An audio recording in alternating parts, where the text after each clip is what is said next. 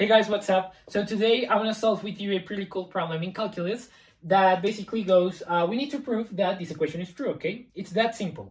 But the only thing that, well, it might not be that simple, is that we need to, in order to prove this equation, probably the best way would be to show that this limit equals this number over here, okay? So if we want to prove this equation, we just need to show step by step that this limit is indeed equal to this number over here, okay? And that is, well, we need to compute that limit. So let's do that. Now I'm going to use a pretty cool technique that basically goes, I'm going to find the, well, I'm going to basically rewrite that limit as the derivative of natural log. And well, then we're going to be able to do some calculations from there. And we're going to see if this is true, okay? That is the main, like the outline of the method that I'm going to use so that, well, you have a bit of context of where I'm trying to get to. And that's it, okay? So now let's begin. So I'm going to define this limit first to be a variable so that we can play with that variable. Instead of writing the entire limit, well, we can write the variable. And I'm going to say that y is equal to, well, the limit as n approaches infinity for 1 plus k over wn to the a times n, okay? Now, this is going to be our variable. Now, what I'm going to do is I'm going to take the natural log on both sides of this equation, okay? And we're going to have that ln y equals the limit as n approaches infinity of the natural log of 1 plus k over wn to the an, okay?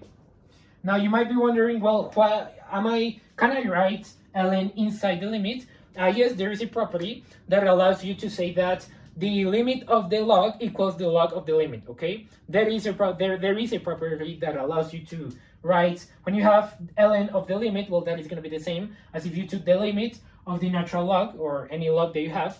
And basically that property allows us to do this, okay? So this is true, this is something that you can do, okay? So now there is also another property of logarithms that allows us to move this an to the front of ln, okay? We can multiply ln by an.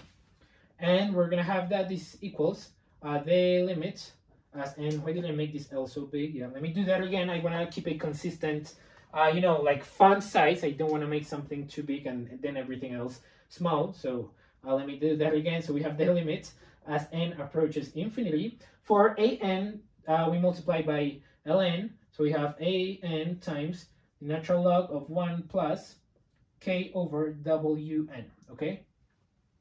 Now we have this expression over here. And what I want to do now is I want to introduce a new variable into the problem that is going to allow us to see the derivative of ln in a more compact way, okay? In a more evident way. So I'm going to let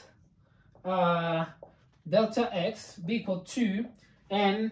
Okay, so we have ln, and remember this is the function that we want to take the derivative of. So we have an x point, a base point, I'm sorry, or you could also call it an x point. Our base point is going to be 1, okay? And the variable or the additional number that we want to make very close to 0 is going to be k over wn, okay? So if we want to write this function as a derivative, or we want to take its derivative, well, we need to say that kwn is going to be the number that approaches 0, okay? And well, we can usually the notation that you use is delta x for that number. So we're going to say that delta x equals k over wn. And that would also mean that n equals, so we can move that to this side, and then you get that n equals k over w delta x, okay? So now these are the two expressions that we get. Let me erase this. So now these are the two expressions that we get based on this new variable, delta x. And now what I want to do is I want to introduce these two equations into the limit, okay? So I'm going to continue up here. So let's say I continue here. So now we know that this would be the limit as n approaches infinity for, now a times n, we know how much n is. So we have ak over w delta x times the natural log of 1 plus delta x. And what I'm going to do now is this. So I'm going to open a parenthesis here. I'm going to close this one. And now I'm going to subtract ln1 from this natural log, okay? Now, why did I write this ln1? Well, if we want to get the derivative, remember we have a base point of x equals 1 here. And to get the derivative, we need to subtract from this expression the base point or the function evaluated at that base point. Now, the function is ln and the base point is 1. So we need to subtract from this ln1, okay? And well, we're pretty lucky that ln1 equals 0, okay? So when we write this new term, well, we're not really changing anything from the original limit, okay? So you can actually write this and you're okay. You didn't change the problem. So now there is one thing that we're missing, and it's, you can see that this function is in terms of delta x, but our limit is in terms of n, okay? We're saying that the limit as n approaches infinity of this expression. Now we want to change this limit, we want to put this notation, or we want to stop using n and use delta x instead. So what you can do in this case is, well, you know delta x is a function of n. So if you wanna know what happens as n approaches infinity, well, you can see in this equation what happens as n approaches infinity. Delta x approaches 0, okay? You can see from here, you can take the limit as n approaches infinity, delta x will approach 0. So you can write this thing as the limit as delta x approaches 0 for, and I'm actually gonna, so you see it, so you see the next step right now.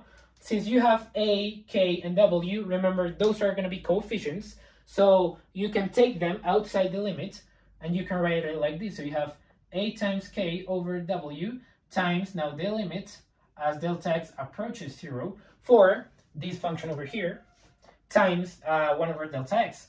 And you know that if you have 1 over delta x times these two terms, you can move delta x as a denominator for both of them.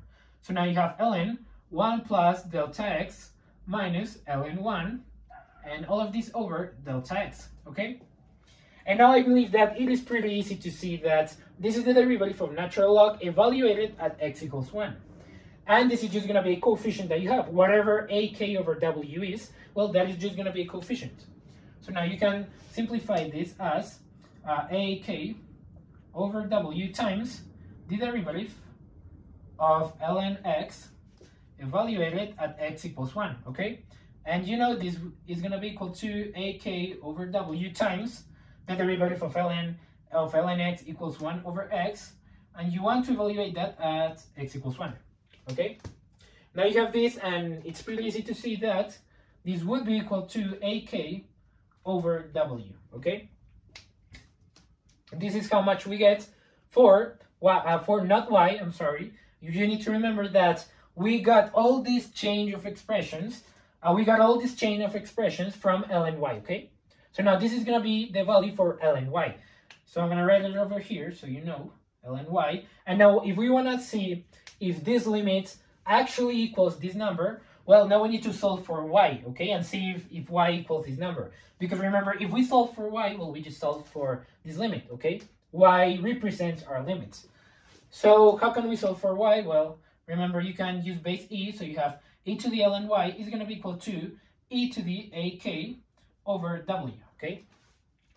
So now remember, e and ln, they cancel out. That is a property of logarithms. If you don't know it, don't worry about it. But just understand that e and ln, they cancel out, and you get y equals e to the ak over w. And you know that this would be the same as e to the 1 over w. That is going to be the w root of e. And ak, it would just simply be a number, an exponent. So you have a times k as the exponent for e, okay, as the power. And now, well, you can see that indeed y equals this number over here, and that is what we wanted to see.